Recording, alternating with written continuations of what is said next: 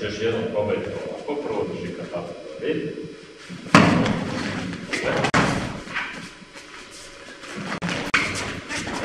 Onda munetsuki.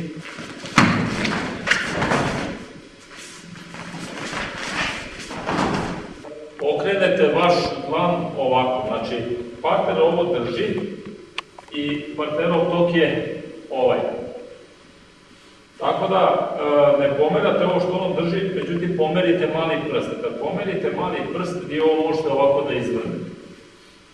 Za slučaj potrebe, ako je partner zamaknuo drugom rukom, ovom rukom mora da možete se sačuvati. Znači drži ovo čvrsto, lagano zamakne, a ovo drži čvrsto. Ako ovo hoću ovako da dignem, to je nemoguće.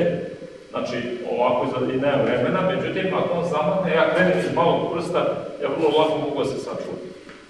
Znači, to je pokret gde ovde okrenem dlan gore, tako da je moja nadlanica okrenuta na dole.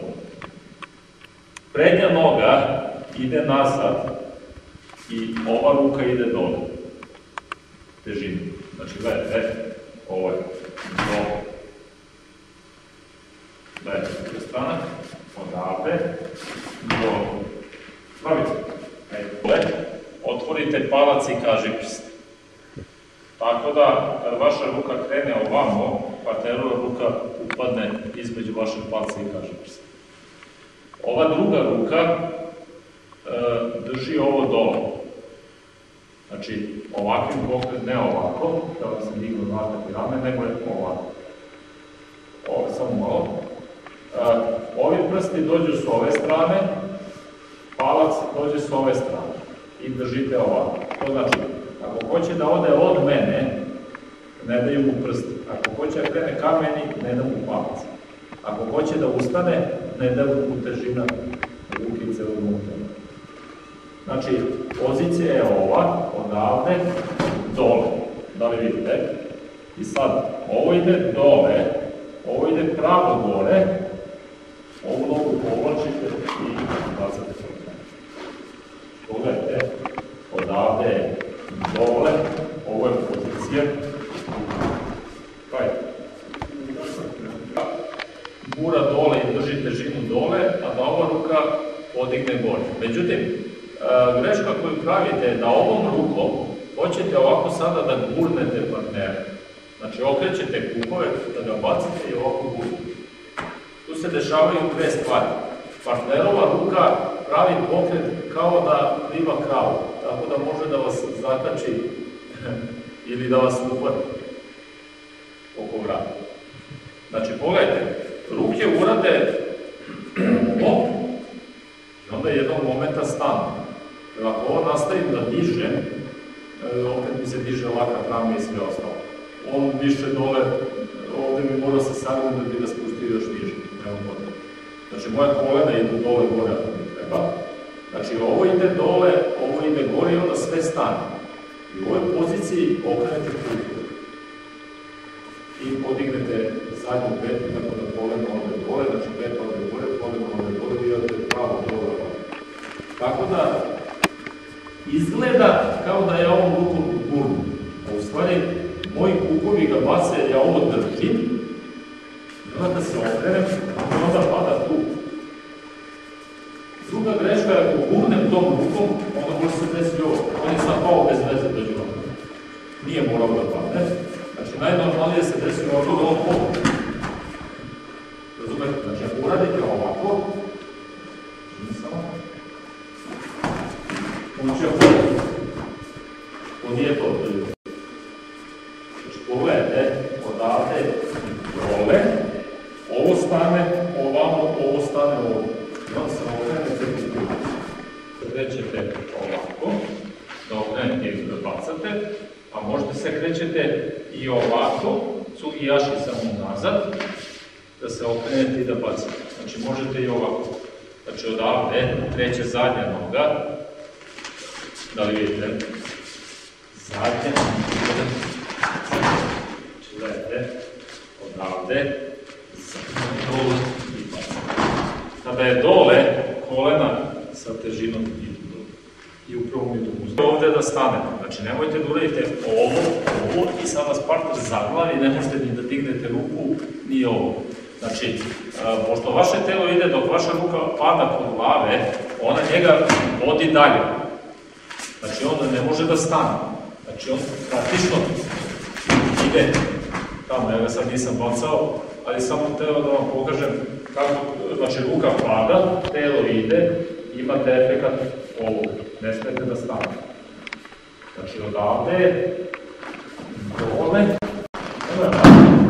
nema pada, gledajte, odavde, on putuje, da vidite kako on putuje, on nestane, vama partner stane i vi se zagledate. Noge mogu se kreću ovako, mogu da se kreću ovako. U oba slučaja mora dole kolena dolu da bi njegova glava otišla dole. Znači isto kao i malo. Međutim, postoje dva načina kako vaša ruka može da dođe u kontakt sa njegovom rukom, kako da je zakačete, da to tako nazovemo. Pošto ne znate da će ta ruka da dođe pravo ili će da dođe gore, vaša ruka sa težinom sa donje strane treba da ide tu gde je pregib lakta. Tako da on, ako hoće da ide na gore, ne može od težine vaše ruke. To znači, ako on odozdo zamakne gore, trebalo bi da ne može od vaše ruke. Znači, to je ona težina s donje strane. I onda odavde otvorite palac i mali prst i naravno palac i mali prst će da zapnu za šak. Tako da u ovom prvom delu, ostaću ovako, nije bitno kasnije kako će noge da stoje, pogledajte, ovako ga za sada, ja sam ostao malo napred da vidim, ovako, zatim gurate tamo, okrećete nadmenicu i otvorite palac i kažiprst.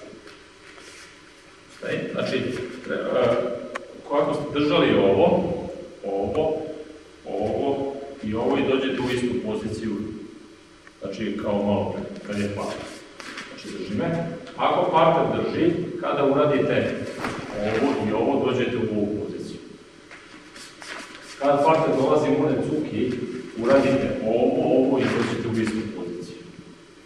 Razumete, no? Znači probajte taj prvi način, partner dolazi munetsuki.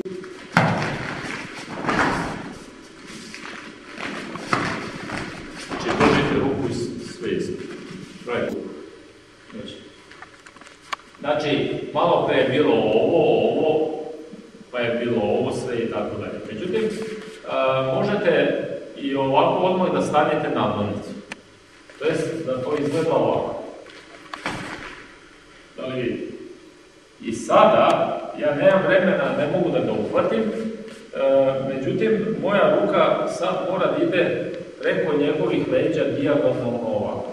Znači, kada uhvatim njegovu ruku, moja ruka podigne njegovu ruku ovako, ova gurne ovo dole, i ja kad počnem da okrećem kukove, ovo krene malo dijagonalno preko njega, znači ne pliva kravu ovako, kao što sam rekao, nego ide ovako malo dijagonalno preko njega.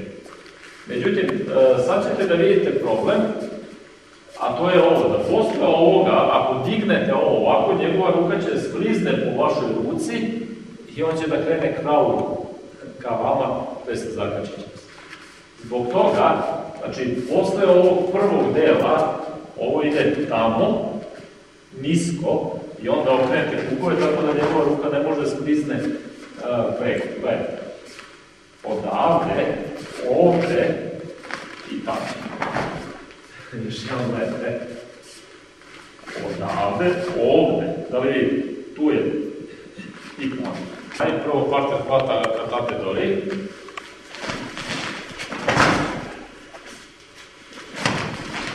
Da idemo munetsuki. Pa uhvatite ovu ruku. Onda idemo munetsuki bez hvata.